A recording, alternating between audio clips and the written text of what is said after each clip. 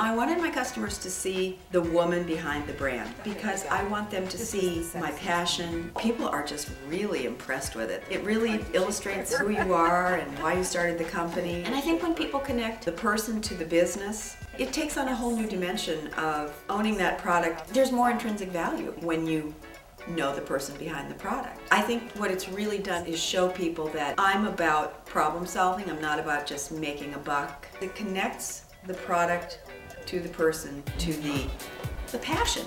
I think if a product doesn't have passion behind it, it's just another thing that, ends up as landfill. So now I think when my customer sees my brand, they see Amanda Kennedy. So my story links me to my product. I think that's the most valuable thing you can do when you're marketing to people.